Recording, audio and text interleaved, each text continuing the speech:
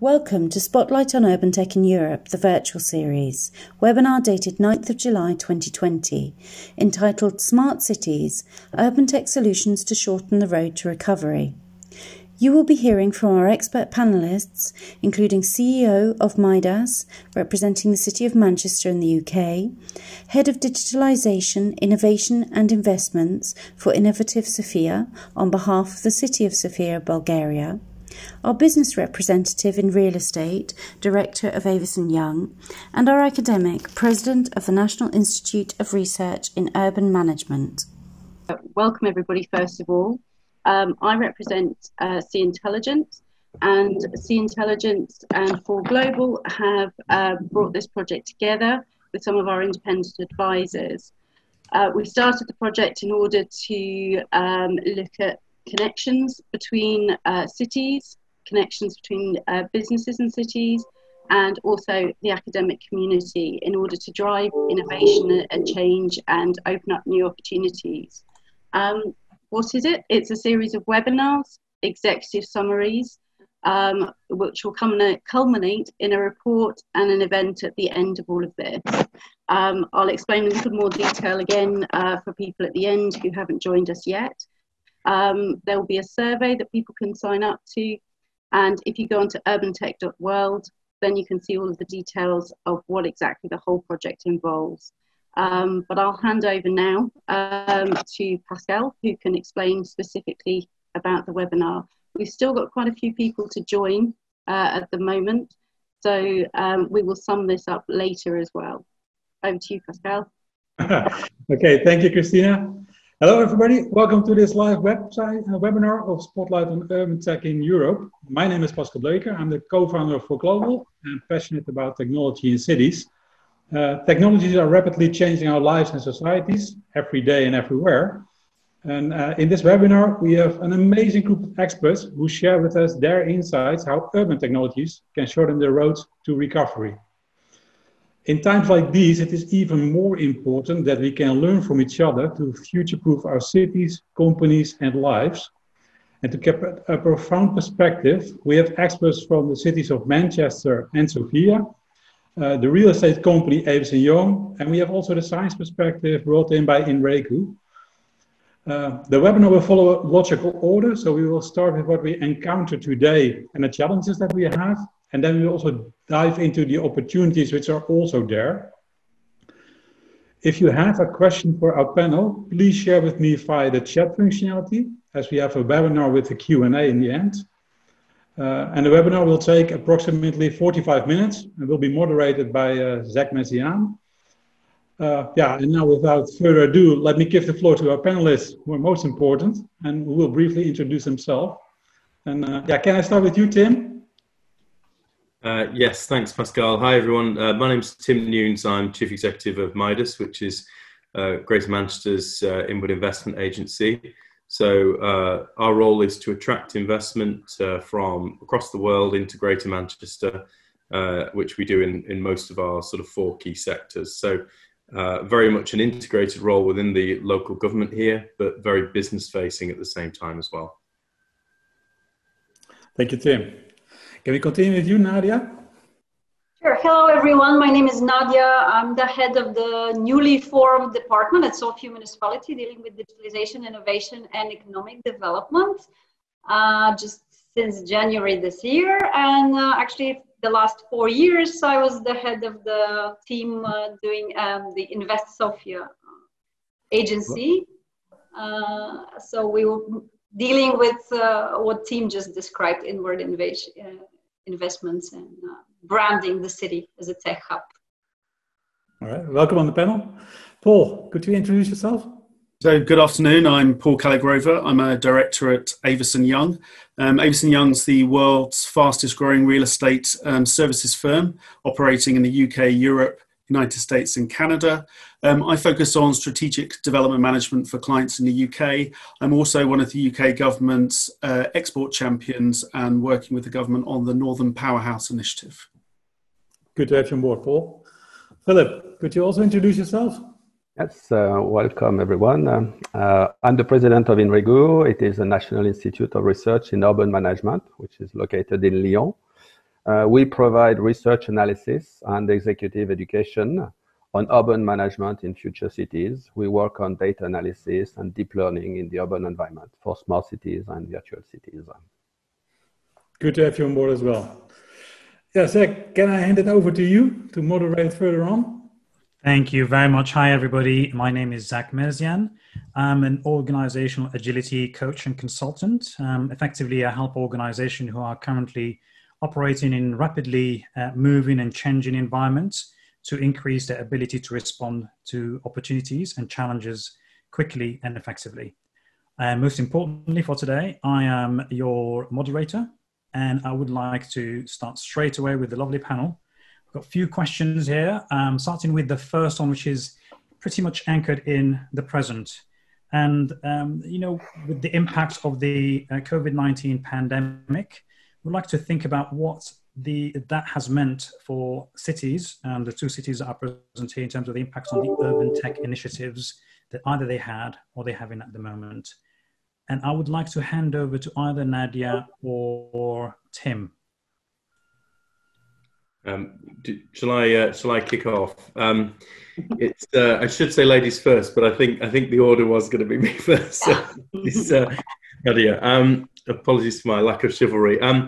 But I think first of all, just to start off, a little window as to what happened before COVID. So Manchester, in the latest Tech UK report, which is one of the UK largest UK reports on the tech community, ranked Manchester as the fastest growing tech cluster in Europe. So pre-COVID, there was a huge positive dynamic really in the city, particularly around sectors like e-commerce and cybersecurity that were seeing significant growth, as well as the overall software development piece as well. And again, it's something that's quite rooted in the surrounding areas as well. So one of our other panelists is in Liverpool, again, that's seen a lot of growth in those areas as well. So something that very much is in that area around Manchester as well. So that was the pre-COVID position. I think we've seen a real mixed piece really in terms of over the last 3 months in particular, from some of our industries like e-commerce performing incredibly well, as the huge switch to digital has meant that those companies have been incredibly successful over the last 3 months. But then also some of our, even within the e-commerce sector, some of our e-commerce businesses that work in the travel industry have obviously been hit very hard by the complete sort of, drop off of international travel and tourism. So a contrasting piece really. Some of our very small businesses have been heavily affected by the crisis, as well, as people have had to self-isolate and been affected in that respect. But we've also had some of the government initiatives coming in, the furloughing schemes, which they've taken advantage of, and also a much broader range of initiatives as well to support businesses that have come in terms of COVID loans and all those types of programs. So there's been emergency actions both by central government and local government to try and help the industry locally, as well as I say, some of the impacts of COVID actually bringing growth to the sector, particularly, as I say, in e-commerce and cybersecurity. What I wanted to talk about a little bit was just what we've done more in the smart city side of things as well, actually, and very much driven by COVID. We already had, to an extent, an integrated patient care record within our health service locally. But what's happened during COVID is we've managed to get over some of the hurdles that existed really before COVID started. And in particular, barriers around data sharing amongst our private primary and secondary care institutions, and how we actually share data across both hospital trusts, local government, and also other independent organisations as well. And I think what we've seen is that through the emergency situation, we've actually been able to overcome some of those government issues and create some very forward-thinking and I think game-changing opportunities really for Greater Manchester. So the integrated patient care record, or the integrated care record, it's called, the ICR, shares important information about everything that you are experiencing as an individual. So whether it be current health issues, medications that you're taking, allergies, all your historic patient records.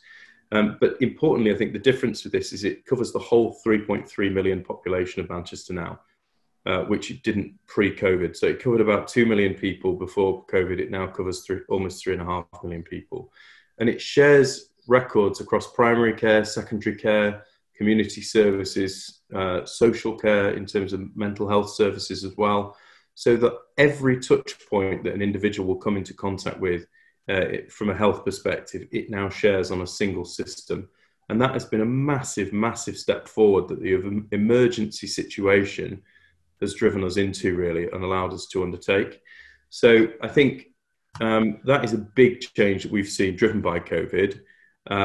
Hopefully an opportunity for us as a city going forward to share that now with industry and see what we can do with that information. And likewise transfer that into other initiatives such as the current complex contact tracing app that we're just about to launch as well. So I'll leave it there and hand over to Nadia, but hopefully that's one example that will mean something to people at the moment. Thank you very much, Tim. You really painted a vivid picture there of the challenges and the opportunities and the ability to pivot and play to the advantage of the situation. Nadia, your perspective from Sofia's point of view? Sure. If I have to follow the same steps as Tim did, let me describe briefly what Sofia was like before COVID. We were pretty much establishing as a tech hub in the region and beyond, I should say, with lots of tech events, lots of product development happening in the city, lots of startups, lots of financing, all sorts of good stuff happening here, but which we were very proud of and still are.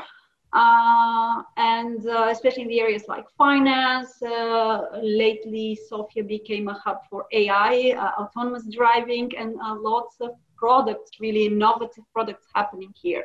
We as a city, when we started working on our digital strategy and our digital plan of what we're going to do, sort of analyzed the economy of Sofia and realized that close to 20% of what we produce here is IT related. Lots of great products, including smart city products that can be used for cities, were being developed here, and for some reason we were not using them. They were developed for cities like Copenhagen and you name it. So we were in a position in which our citizens were coding those amazing things, but we were not using them. So the city developed a digital transformation strategy in order to meet and to be the client number one, the test bed, the user actually of those products. And we were just starting to do that. As I said, our unit was formed in January, so we had 2 months of normal work and then several months of COVID work. If that's the new normal, I don't know. But basically, this is what we are trying to do: meet the high-level products that we are producing here in the city in using them. Now with COVID, of course, we have issues in terms of income. The city is suffering because we lost a lot of money in things from things like transport and things like parking. So the budget is suffering. Luckily, that probably won't affect any digital and smart city projects because now after COVID, we know those are important. So that's my. Thank you very much, Nadia. And I think it's great to see some common themes across the cities, even pre and post the actual pandemic as well. I think that's probably the great work that was done by 4Global and Sea Intelligence in terms of gathering this panel. So moving to the next question, really, I want to think about the aspect of the urban tech. If you will, what's the word I'm looking for? I'm looking for the word is the ecosystem that you operate in, which is the cities, the businesses, and the academics as well. And as what COVID-19 really has brought to the front is the importance of sometimes moving away from that long-term 5-year planning approach to a more short-term, rapid, crisis response. And I'm just wondering what the impact that has been on the ecosystem that you find yourselves in. And I want to start with Paul here, just to ask you to give us your perspective from the business side. Thank you, Zach. So I think even before the virus outbreak, we were already starting to see behavioural shifts in business, shopping online, working from home, and those sort of changes were starting to challenge the more traditional real estate models. But what COVID-19 and enforced social distancing has really done is accelerated the speed at which that change has been taking place. So even before the epidemic is over, it's likely that we're going to see an element of social distancing continuing, at least for the foreseeable future. And in response to the pandemic itself, we've seen a rapid move and adoption of digital and online tools for remote working, as well as accessing entertainment, sharing of data. And this really does have the potential for long-lasting impacts on real estate, both in terms of how we design, build, operate and use the buildings and cities in which we're based. As we come out of COVID, we're all asking ourselves questions about the need to travel, the need to meet, the need to go to places for entertainment. We've got used to doing things over the last 3 months that have challenged how we've done things before. So are things going to return to pre-COVID levels? Probably unlikely. And before the pandemic, we were already seeing challenges across parts of the real estate sector, most notably in our high streets and other elements. And we think that we're going to see that continuing. But what we're going to see is more adaptation and use of technology to help us move forward and move forward at pace as we come out of COVID. Any examples of such technologies? Yeah, so we're using technologies at the moment, working very closely with for the delivery of schemes, effectively working as we move into a period where, say, local planning authorities are having to work through virtual decisions for making. Bringing projects forward. So that's required a new way and a quicker way of working with data, augmented reality, working with how schemes can look and will look within the environments in which they're going to be delivered. So that means focusing now on how quickly we can bring projects forward and help people understand how they're going to look, how they're going to operate and how they're going to exist within real space, but we're having to do that now within a virtual environment and moving things forward in a shared technology, which again is challenging how we can share data, how we can look at information and how we can bring people together to actually collaboratively work on the delivery of major projects. Thank you very much, Paul. A great perspective from the business that's quite aligned with what Tim and Nadia were saying earlier. And I think this is an opportunity to bring Dr. Philippe here. From an academic perspective, have you seen an increase in the level of collaboration within the ecosystem? So when all this started, you know, we've observed that the cities were doing actually they were very good in their response and they responded actually very fast. But what was more interesting was with all the technology actually that we have, what did go wrong? You know, that's something went wrong in this story because there is a misalignment between our expertise and monitoring of pandemics, of all these virus attacks, and our response to the COVID. So in, you know, this expertise, we are excellent. We are monitoring the bats, we are monitoring the birds, the camels. We know all the virus. We are assessing all these viruses. And with all this information, which is recorded, so even in the case of the COVID-19, we had the virus, it was identified, it was recorded, assessed, and the level was here. And then there is this misalignment between the information we had in the academic world, in the science world, and how we responded actually. So this situation was neither unprecedented nor unpredictable. And even some investors, you know, were waiting and ready for it. So the information was here, but we were not able to identify the threat and revise the risk. So what did happen information got lost. We had the information, and the risk of pandemic was ignored and underestimated. And that means there is not enough collaboration maybe between the science and the knowledge that we have and the rest of the cities, maybe. And is that changing, Dr. Philippe? Are you seeing now people realizing the importance of that collaboration? We understand that we actually need to correlate better the information, because it was not having the information was not enough to correlate this one with what happens in the city. Not enough. So because the city, and I think we may open that subject later, is a systemic environment. And we start to understand that when something is happening in one part of the city, it has an impact in other systems of the city. And this is what this pandemic has actually is teaching us, is that the city is a complex environment of systems. And this is opening maybe the discussion even more.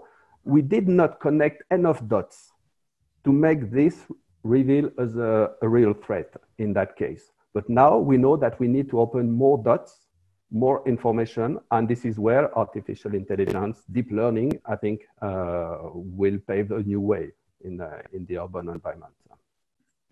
Thank you very much, Dr. Philippe. So, thinking again about the ecosystem really quickly, maybe in 2 or 3 sentences, from your perspective, Nadia and Tim, I'll start with you, Nadia.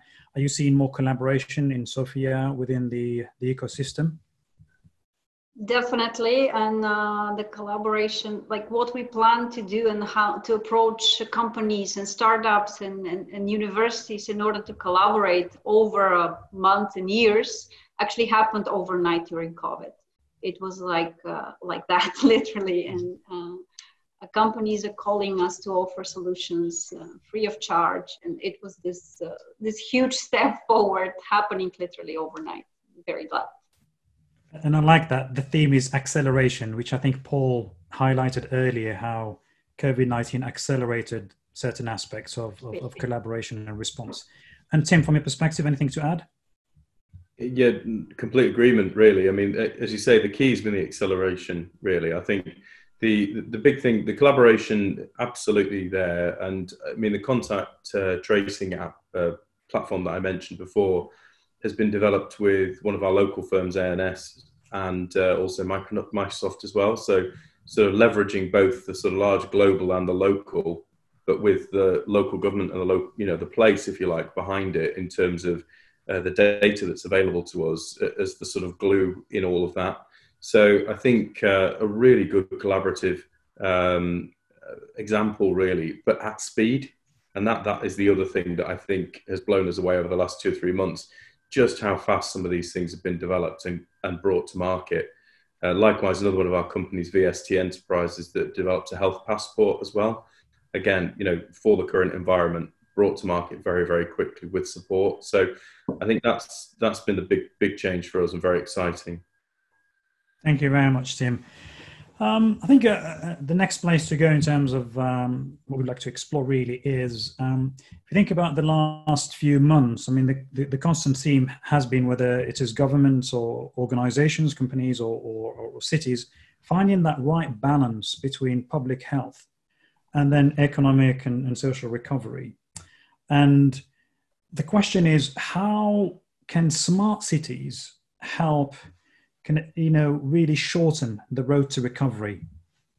And I would like to start with, I don't know who, probably start with you, Nadia. Sure. For us, it's been a back and forth game. We've initially released the restrictions, and now just today we announced we are tightening them up again because we have a spike in cases. So it's really a back and forth that's poses a challenge, because some people do not understand the logic behind that. They're just looking for this end date. It's like, when everything is going to be over. You said it's going to be on Saturday, but well, now you're doing something different. You're not consistent as a government. It's, as I said, back and forth. It's an everyday change. Can smart cities change that? Of course, and facilitate that, of course, because the more data we have, the better decisions we'll be making.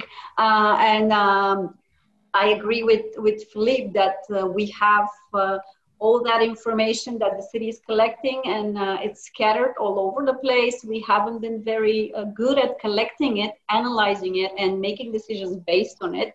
And that's few of the projects we're working on currently here in Sofia. That will help, probably not in the next year or so, but in the long run, definitely that's the direction we need to be going if we want to solve future crises like that, health or not health, you name it. You need to have the data, you need to localize the problem instead of shutting down the entire city, which economically is not very good. Thank you, Nadia. I like the specific mention of the importance of data to make better, more informed, better decisions. Quicker decision, I suppose, going back to the point about acceleration earlier. Maybe, Tim, your perspective from Manchester? Yeah, I mean, I think we're concentrating, and I'm sure like Nadia and Sofia, you know, we're a city that's used to having a very vibrant society, really. You know, it's a city renowned for nightlife, which is, and likewise, I'm sure Paul will say the same about Liverpool as well. You know, again, huge tourism city as well. So, you know, it's a big challenge to keep people in lockdown and then release people gradually. Obviously, some of our restrictions have just been released over the last week or so. I think that's why we're putting so much attention into this complex contact tracing piece of work at the moment, which, as I say, goes live imminently. Because exactly what Nadia said, really, that will allow us to really understand exactly where pockets of the virus remain, where there might be spikes, and be able to restrict those very quickly into those very small areas of the city region. And I think that's the absolute key, that we don't have to shut down the whole place in order to, you know, essentially restrain the virus within our area. Because obviously the impact of this, particularly for cities that are used to, if you like, the nighttime economy, the you know, the hospitality industry being a big part of the city region, then again, we need to retain and maintain those industries as best we can at this current period of time as they're just opening.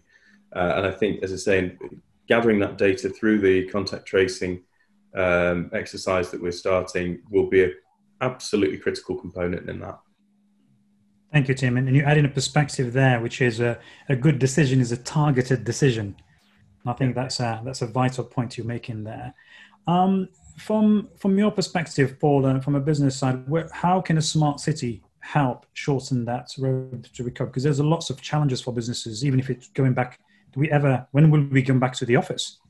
Yeah, so that's been a key question for us in terms of a number of our clients looking at ways to open back up, but open back up safely, which as you say is fundamental. And that's about, you know, we're working with a number of our clients in terms of their return to the office, how we can use technology in that office space to make sure it's the most safe environment in which people to return. So that's not just obviously the office you're working in, that's the whole environment, the whole building, the whole landscape around which it sits. Something else we've also seen, which I think again picks up on this whole collaboration point and echoes what Tim was saying, and I've seen in Liverpool, where I'm currently based, we've seen the city working together with retailers, with businesses, using technology, using loans to enable people to get to a position where they can deliver automated payments, and, you know, card payments, the sort of cashless society that we seem to be moving to.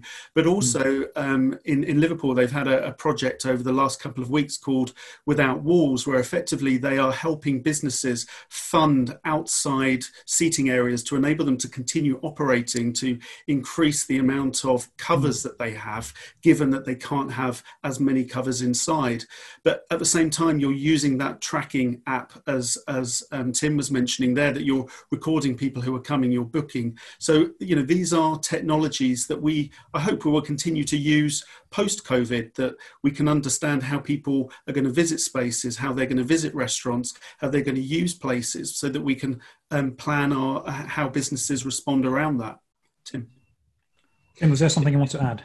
Yeah, I was just going to say, and again, one of our local companies, just you know, in terms of people who've taken advantage to accelerate their own business models. One of our local app companies here is Shokal, which again have specialized in, local independent shops that don't necessarily have an e-commerce platform or a delivery offer, have been able to join that and very quickly deliver, whilst people were in lockdown and not able to go into some of those shops, or the restaurants, were effectively closed or for takeaway only in this country, they were able to instantly join that on a very localized level. So not one of the large international global apps, but localized level, and still serve that local community and stay alive essentially during that period. So, some of those sorts of commercial opportunities in the private sector have been really, really revolutionary as well, and great to see. Thank you very much. I mean, these are all great examples of how the silver lining, if you will, in this amid this great tragedy, human and economic tragedy that is the COVID-19 pandemic, and how cities, businesses, and organizations around the world alike are learning to make quick decisions, to experiment, to adapt, and that's bringing an element of agility to our cities and our businesses, and I think that's really important. I'd like to turn to you, Dr. Philippe, and just thinking in terms of the latest thinking. I mean, the panelists here have, other panelists here have highlighted some of the opportunities, such as we talked about in the medtech side about the contact tracing apps, etc. From in terms of the latest thought leadership, I'm looking at you for that. What other opportunities do you see really for smart cities going forward? Well, now actually we need to be better informed. And we are facing a new challenge. So, to face this new challenge, we won't use all the solutions. So, and we see that we need to have new data. To create these new data, we need actually to create new sensors. I'll give you an example. Nowadays, when we go to the companies, we have to take the temperature. What if in each home, actually, we could take the temperature every time we go out of that home, and that data, for example, is centralized. At the government level, at the national level, we could actually foresee something, if there is a rise of temperature in a certain area, maybe in a cluster, we can identify clusters. So we have new questions, and to answer those questions, we need information. To have this information, we need to create those sensors. So the future to solve what we have is to innovate more based on the user case. So the fact now that we are in a smart city environment where everything can be connected very fast, with these IoT devices, they can communicate with 5G coming. This is really opening up a new era of innovation, and anyone can innovate. So saying, oh, this innovation is good or is this one, I think it's just an open blank page, just have an idea. I've mentioned the idea of the temperature, but maybe in the coming weeks, we need another type of test, we need another type of information, and we need to create the sensor and the system with it. Thank you, Dr. Philippe. And I think there's a lot to be learned from other industries as well. I mean, what we're talking about here, there's an aspect of predictive analytics here. And I know from my work with the insurance industry that some insurers, car insurance, for instance, would get data that tells them, oh, there's something around theft of Range Rovers in such and such city, in such and such area, that allows them to make a better decision when they write their premiums, for instance, for new business. So that there is inspiration to be gotten from there. Any other examples of specifically short-term opportunities from other members of the panel? Nadia, something to add on that? I just wanted to reflect on what Philippe said during the COVID crisis. The first months we worked with the local robotics and automation association, really high-end companies there. If I quote what they said, it's like the technology for pretty much everything is there, expensive or not so. So the technology is there. It's going over the legal, administrative, and even people hurdles to adopt it is the big challenge. So yes, you can measure people's temperature. Yes, you can put it on the cloud. Yes, you can analyze it, but then you run into data privacy issues. You run into who's managing that, who's owning the data, all those problems. So yes, a lot of companies, local companies, approached us with some solutions like that, and unfortunately, they didn't get implemented because of privacy, legal issues, and so on and so forth. So that's, for us, at least here in Sofia, that's the big challenge. The technology is there, but how to adopt it, how to make people use it. And if I might say something a little bit different but related, it's how do you do it in an environment of very low, and this is a global issue, it's not just in Sofia, in a very low trust between the government and the city. Yeah. So your government is telling you to install an app and to record your temperature. How are you going to do it? Do you trust those people? Do you trust the government? Maybe in Manchester you do, in Sofia less so. And globally, trust in government is decreasing. And then another issue also related to COVID is the issue of disinformation. A lot of the people, and I think globally, our COVID response has been hurdled, hindered by the disinformation a lot of our citizens regarding COVID. Especially, this might be a specific problem for Bulgaria, but it's huge because people are really, really, really misinformed. And there's all sorts of conspiracy theories going around, and it's just, this is in the mainstream, this is not in some niche specific areas. So can we use technology to solve that problem? Because that will solve many other problems by itself. Just a thought. Thank you, Nadia. I think there's it's a great point you made there about trust. Collaboration, to go back to accelerating. Do we have now a platform where there is a burning platform to actually have to collaborate across the legal side, the government side, etc., to get through the red tape effectively, and also misinformation. How can we make sure that people get the right information? Tim, your perspective from Manchester? Yeah, I think a number of similarities with Nadia. Really, I think, as I say, that the challenges still exist around things like information governance. And a lot of that obviously then goes into trust as well in terms of public use, as Nadia was saying. Really, I think what we've been able to we've known that in the past information governance has been maybe an overplayed concern by certain parties to not actually digitalize and open data and release data and integrate. And as I say, that's where COVID has been a great help in terms of forcing the issue of some of these things and actually really making people come together. And as I say, the integrated care record that I mentioned is an absolute example of that coming together, and where we've been able to accelerate that debate around information governance and overcome some of that. But I think, if you look at that as an example and think, well, if we could apply that same acceleration across a range of different digital and smart city products, I mean, we could accelerate at such a pace as a place. But we know as COVID starts to gradually die down and people start to retrench, possibly back to more traditional positions on some of the information governance piece, that may start to become more difficult to make those strides in terms of integration and data use and data sharing that we've seen over the last 3 months, the emergency period. So I think that information governance point and how we sort of retain the spirit of what we've seen during this last three or 4 months is really important in terms of getting the full benefit of how we can actually use the data that we've got at our hands to make people's lives better, locally here, and then use that as a commercial accelerant as well. That as we can develop a model here, as businesses can develop models here, that they can use that, export that knowledge and those platforms into the global economy, to help change other cities as well. And likewise, hopefully we can benefit from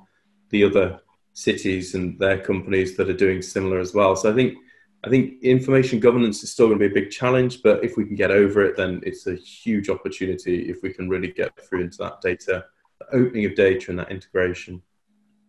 Thank you very much, Tim. Thank you. Great perspective. Last but not least, Paul, any short-term opportunities really from a business perspective?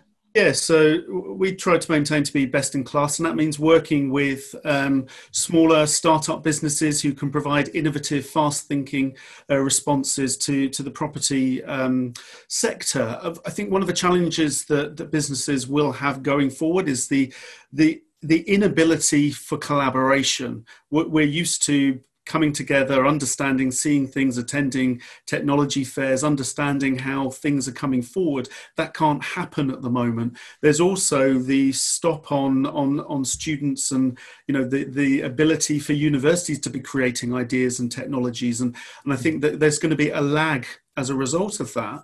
But we should come out of this quicker and sort of leaner and looking at ways to work together, and I think what we'll see then is that coming together of business to try and answer some of the questions that we've all been sitting pondering over whilst we've been in this sort of lockdown period about how can we return to a better environment, a better city, a better way of working and living, and can technology effectively free us from some of the constraints that we had before. And, you know, I mentioned before that whole travel position, you know, we are all together now on this call talking with people around the world, which we've been able to do for years, but we've still over the last few years have physically got together to do this. So the question comes, has there been a shift in how we're going to do business? Is there a shift in how we're now going to communicate? And if we're communicating better and we're communicating quicker, then we should be able to share ideas quicker and hopefully move businesses forward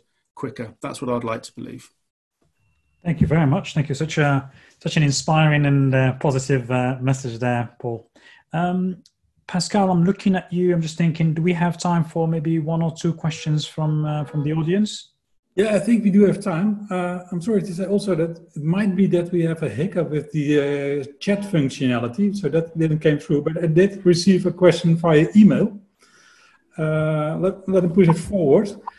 The question is actually, there's now being so much invested by the central governments, or even spoken out, they're investing billions for the coming time, also to improve lives of citizens, but also making it greener.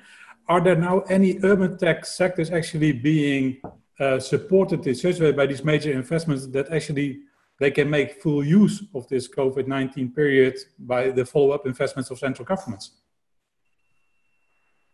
Excellent. Pascal, who do you think we should open with? I think all four can have a very that's raise your hand if you fancy it first. So, for me, it's Tim then. Tim, can you start? Do you think? Tim? Yeah.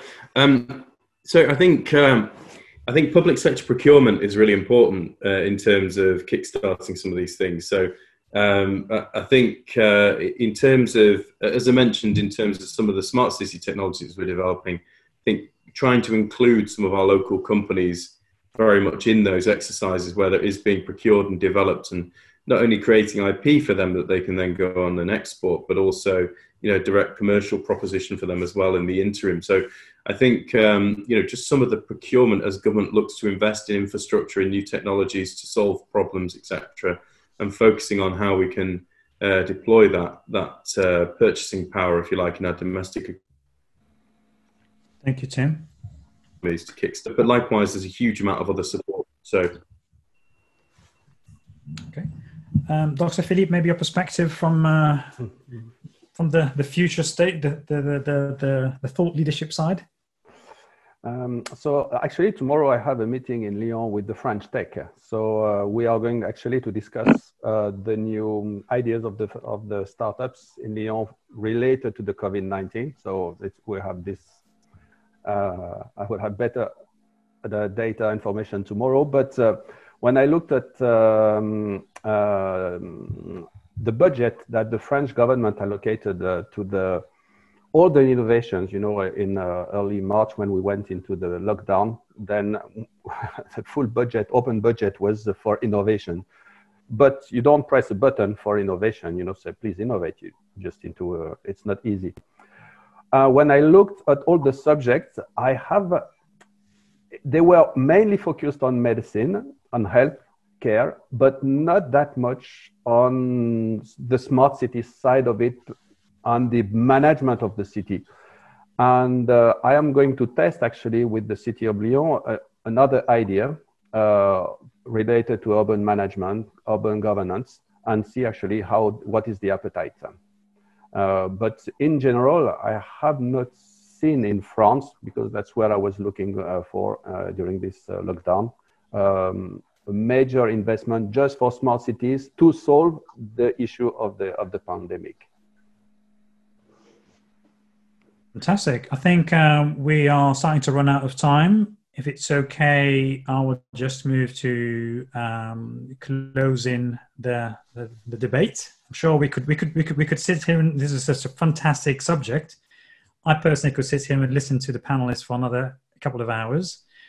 Fortunately, we've got a time to work towards. Just final comments in 2 or 3 words from each one of you. What is the major takeaway for you from today? And I'll start with potentially maybe Tim. I think for me, you know, all the challenges we've had over the last few months, it's just grabbing hold of those 1 or 2 key positives, like, as I say, you know, streamlining information governance and the use of data, and using that really to accelerate and build back stronger as a place. So that's one of the biggest opportunities for me over the next few years, really. Thank you very much, Tim. And Nadia, from your perspective? From our perspective, COVID has been, yes, a challenge, but also an opportunity, because it really sped up the way, the collaboration in the city with everybody, municipality, businesses, universities. And I'm very much hope that we will continue this post-COVID, whatever the new normal is. This will be the new normal for collaboration and for innovation, this openness and communication. Thank you, Nadia. And Paul, from the business side, from your perspective? Yeah, so 4 words, share data and collaborate. That's what we need to do. Fantastic. Short and to the point, Paul. Dr. Philippe, last but not least. So from the lockdown and reading of the documentations and the publications, I've seen that we are more and more understanding that we live in a systemic environment. It's not clear to understand this definition. It's difficult to understand this definition, but we are getting more and more aware and mature in this systemic environment. Yes, of this systemic environment. Thank you very much. I think it's been an absolute privilege to moderate this discussion. I think we've got a couple of minutes to go before we finish, and I'd like to hand over to Christina, who has some very important information about what happens next. Thank you, Zach. First of all, I'd just like to say thank you to all the panelists and to all the people who joined us today to listen in.